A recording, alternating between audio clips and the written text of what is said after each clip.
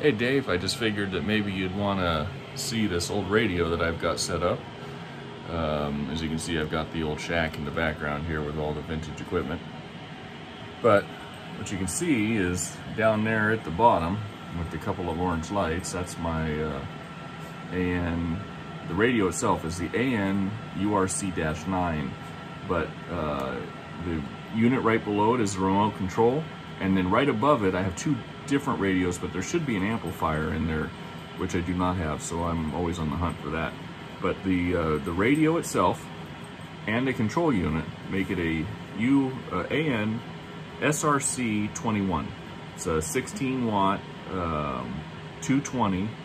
The stuff online will tell you that it's a 225 through 400, but it'll actually do 220 through 400 megahertz AM only. It was designed and built in about 1954, 55 for the Navy, and while it was not a very reliable radio, the Navy kept modifying it, and eventually it became a radio that served them through probably about 1977, 78. It was replaced by the Whiskey 3 and WSC-3.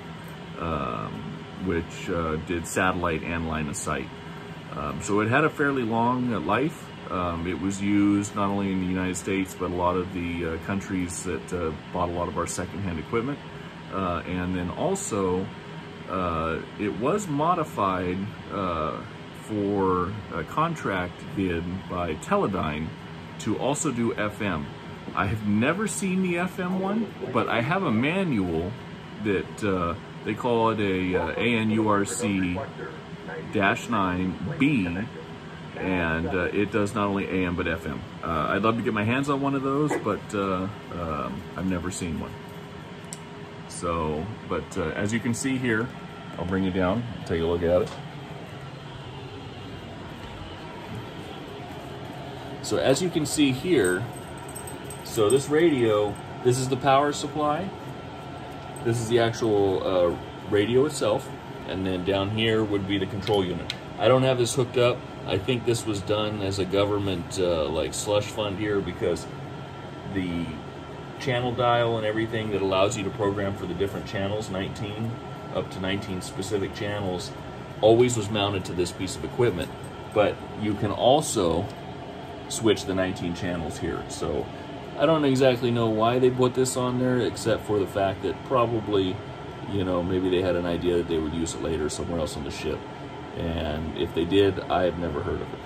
But one of the things with this radio is it's mechanically tuned. So as you flip through the frequencies,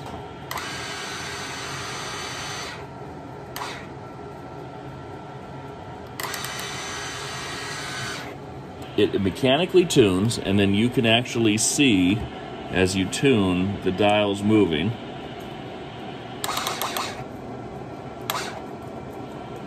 Right here. So it says I'm in manual mode M, then it says 224.5, which is where I have it set. And I want to set it to normal, not retransmit, and then I have the microphone hooked up to it. Now, what I've done is, because of the fact that I can't get anybody in AM, I have the trusty mic, you can hear it running, and it's on 224.5. I can come over here, I have it into a dummy load, and then here's my SDR, and then you can see the spike over here on the edge as I'm communicating.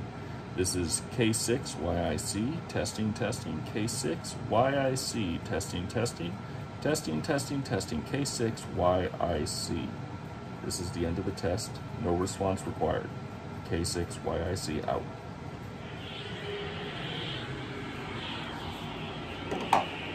So, that being said, it was into a dummy load.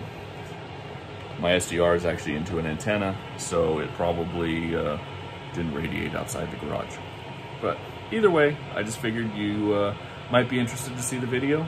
I'm going to go ahead and put this up on my website, and then I will actually put a blog post that shows this later. But once again, the radio is an AN URC-9, and it's part of the AN SRC-21 radio set, which includes just the radio and the control head itself.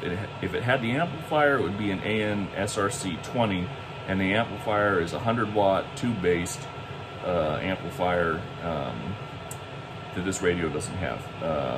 As it sits right now, the radio is 16 watts out, and which should be fine, being that I don't know anybody else that's actually using an AM-only 1.25 meter band radio.